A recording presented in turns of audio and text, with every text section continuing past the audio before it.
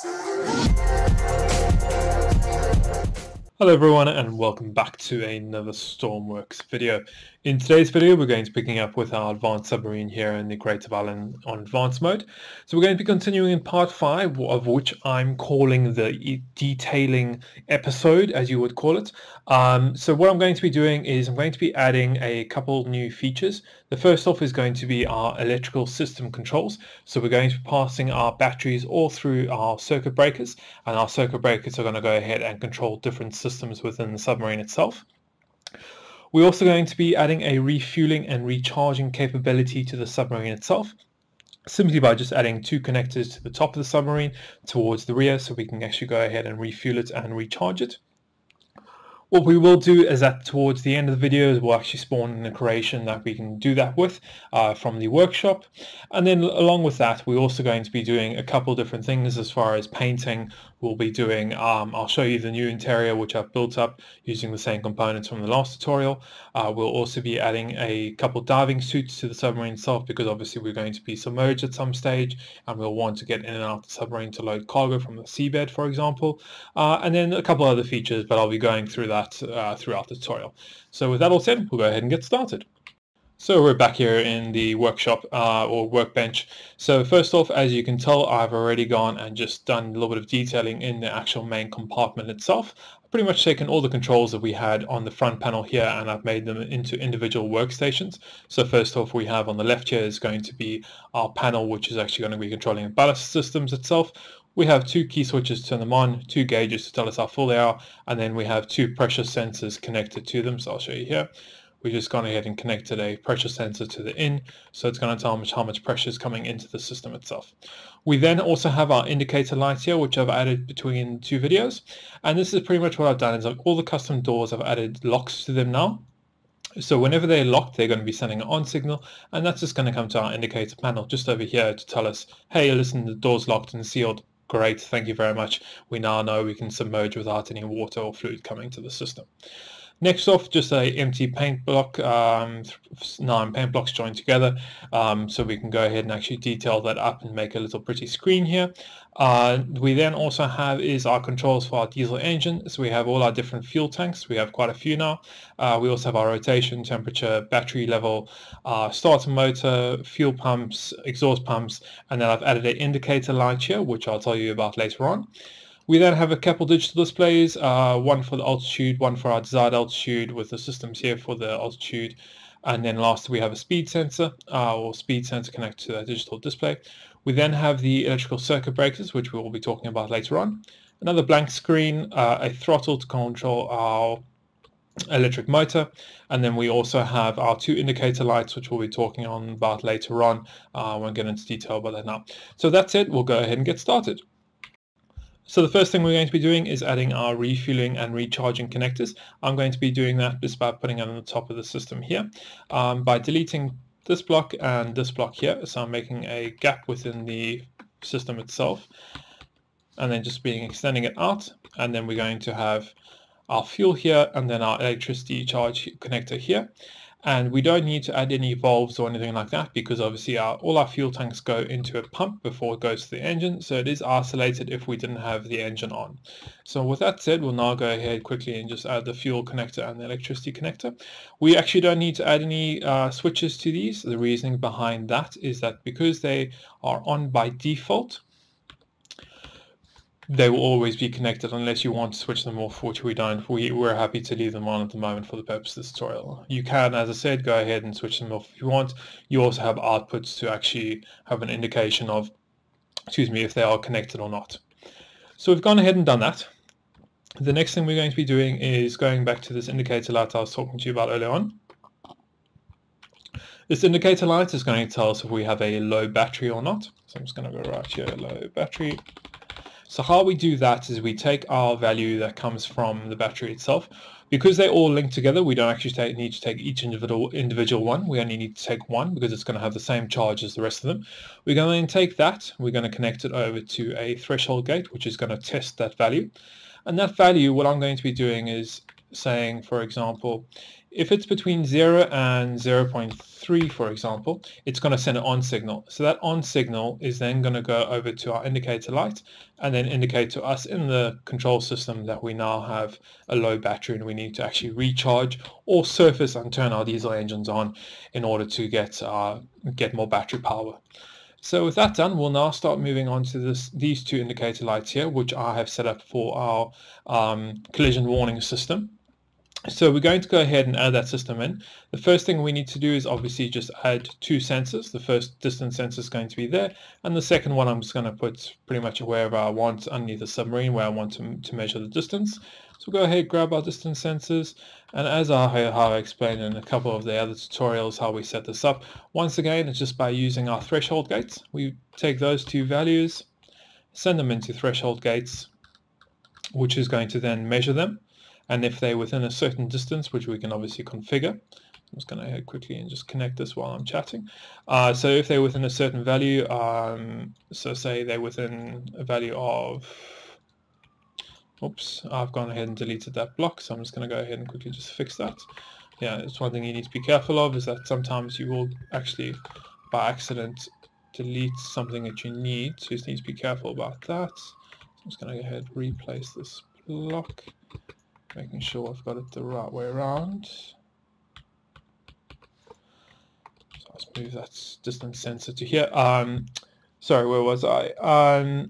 So yeah, so we connect that up, just feeding it into the distance sensor, and if it's within a certain distance, it's then going to send a signal, and we can collect that. But before we send that signal through, we're just going to be setting it up to a blinker, so that it will blink on and off, and obviously you can go ahead in the settings of these and change them to how long you want. I'm going to set them to 0.5 for this tutorial. Finish connecting all this up,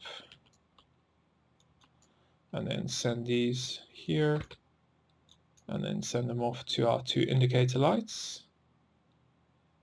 So that's going to be for our rear one. So take it away. Collision warning for the front, and then our seabed warning depth. And then the setting we're going to use here to measure them is if they're within 50. I'm happy with 50. So anywhere between 0 and 50, it's going to give us an alarm. Pretty nice, pretty simple. You can also go ahead, for example, and just add to that system if you want. You could add buzzers, so you get an audible indication of it also. So just by adding those in, and then just connecting them up in the same fashion. Fantastic. And then just making sure that all these systems have power. So go ahead and just connect the power, even though we will go ahead and change this very shortly. Fantastic. So that system is all set up. So now if it detects anything within 50 meters of the front or only 50 meters of the bottom of the submarine, it's going to go ahead and indicate us on these two lights, and also tell us in these, or give us an audible sound. Next thing we're going to be doing is setting up the electrical systems. So as you can tell, last tutorial we took all the power directly from the battery to all our different components. What we're going to be doing now is be taking that same power from our battery and connecting it to our different electrical circuit breakers. So the power goes in here, and then from there the B then goes off to our different components. So if the switch is off, it won't be sending power to any of these components. So we're going to go and just set this all up now by deleting all we've done in the last tutorial and then sending them to the different components. You can see here I've already gone ahead and named quite a few of them. So I'm going to go ahead and do that, and I'll meet you back when it's done. So we've gone ahead and connected all that up now. I wasn't going to spare you with the details of my lengthy ordeal of connecting that up. One thing to note is that we've gone ahead and only connected this top hatch here and the two buttons directly to the power, obviously because otherwise we won't be able to get into the submarine itself to actually go and switch these on if we were to connect it to the circuit breaker itself. So now with that done, we can move on to the next part, which I'm just going to be doing a little bit of detailing work here. Now the detailing work I'm going to be doing is going to be adding some scuba gear to our submarine itself. I'm going to be placing 3 different parts. I'm going to place one up into the conning tower here, just for purpose sake. So we've got one placed over there, and then I'm going to go ahead and place another one, or actually I'm going to place another 2 just over here inside our cargo bay area itself, so that if we ever do need our scuba gear, it's going to be inside here. I'm just going to try and find a nice place to put it where it looks half decent. There we go. So we have 2 scuba gears here, all nice and placed. And then next off, we're going to go ahead and just paint the whole submarine itself. It's actually going to take 2 seconds to paint. We just go over to our paint block. Because we painted everything in white, we can just go ahead over to our replace color. Click the color we want. For today's tutorial, I'm going to paint the submarine black. And that's pretty much about it. Our whole submarine has been painted. One thing to note, you just need to go ahead and double check your actual indicator lights just in case it's actually gone ahead and painted any of that. But I can, as you see, it looks like now everything seems to be fine and working.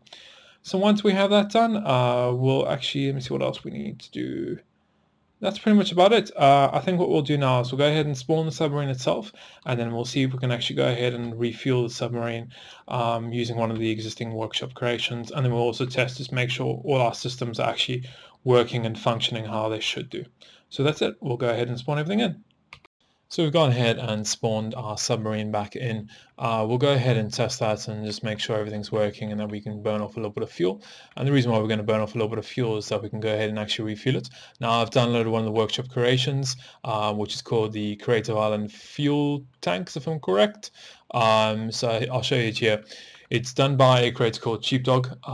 Really awesome creator, very high detail. He's done a lot of base spawners, so really quite nice. He has this and then also a couple other things, huge in detail. Highly recommend for anyone that wants to go ahead and refuel any of their creations in advanced mode. This has got pretty much everything you need on it, and it's highly detailed, really quite nice.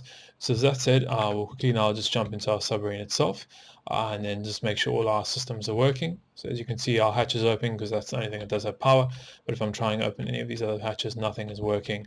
And then you can see I can't actually turn any of these on because they have no power. So go ahead, give everything power. See here now our doors have opened because we've given it power. And then what we'll do is we'll just get our engine started. You can see our warning for our depth because obviously it's got the dock beneath us. So we'll go ahead and start our fuel pumps, start our exhaust pumps, start our engines up, get that going, and you'll start seeing our fuel tanks should start to going down. So this was just above 70 when we started, so we'll know that once we get over 70 when we're refueling it, it is 100% working. So you can see we're burning off our fuel now. I'm just going to go ahead and actually just drive this a little bit forward, and we'll get into position of refueling it. Now, I'm not sure if he's got a electrical charging port on the stock or not, but for the moment we'll just go ahead and actually just refuel the fuel tanks themselves. So we'll just line up here with the dock itself.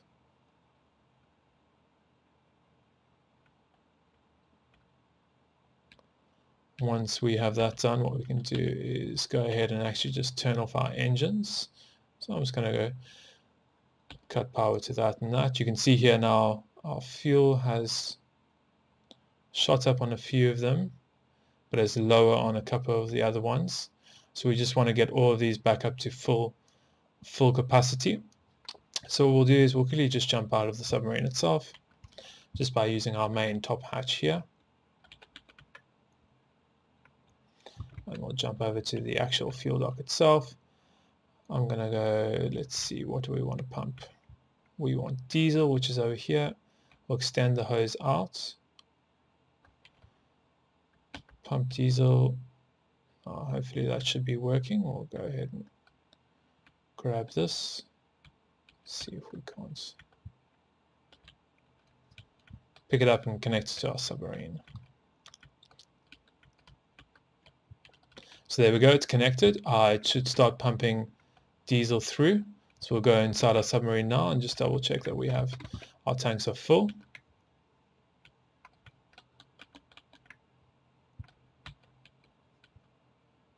And there we go. Everything is now 100% full. We've now refueled it fully. We'll go ahead and just disconnect this. And these are actually quite nice now. You can actually just grab these and pull them. Well, you should be able to at least. There we go. And now you can just disconnect it. And there we go. There's our fuel disconnected. We can now jump back into our submarine, close the main hatch, and then test our diving systems, make sure that's working. So I'm going to hit the dive. So our ballast tanks are going to start filling. I'm going to enable our auto depth system, tell it to go to -5 to start with. Engine's off, we don't need it as our battery is full at the moment. So we'll go ahead and start setting off and seeing if our submarine will start to dive. So our ballast tanks are still filling up. You can slowly start seeing them to fill up. All our hatches are closed. That's the purpose of those indicator lights there, so we know everything's sealed, which is great. We should start diving now. And you can see the auto depth system is now maintaining us at a great altitude, which is perfect. And then let's check. You can still see it's measuring something below us, which is perfect. As soon as we get into deeper water, that alarm should go away. We can actually just set up our also cruise control, so we can turn that on, and then we can put throttle to full, and you can see now it's automatically going to go at full speed. And we can obviously go ahead and turn if we wanted to turn, and so on and so forth. I think at one stage we'll add a autopilot system, but that's not going to be in this video. And then I think I'm going to go ahead and wrap up the video here, guys. And yeah, that's pretty much everything working for us now. I'm pretty happy with that. I like the way it's turned out. Needs a couple of more things added to it, but I think as an overall build, it's quite good. As always, guys, I hope you've enjoyed it and found it somewhat informative and useful as always. Don't forget, I'm going to be doing a couple of different videos coming up with future builds. So what I'm thinking of doing is going ahead and actually starting a showcase build. So once a month or once a week, we'll go ahead and grab the top 5 videos, or top 5 workshop submissions for the week, and we'll quickly go and review them and have a look at them and see how they work, and just do like an in-depth look at each one of the things. If you think that's a good idea, please comment below and let me know. I'm obviously always open to new suggestions and so on and so forth. And as always, if you are enjoying these videos and you feel like you want to give me something a little bit just to help the videos go along and obviously help towards doing this full time, please go ahead and have a look at my Patreon page. And always don't forget to hit that like button and subscribe for any future content. And we'll see you in the next video.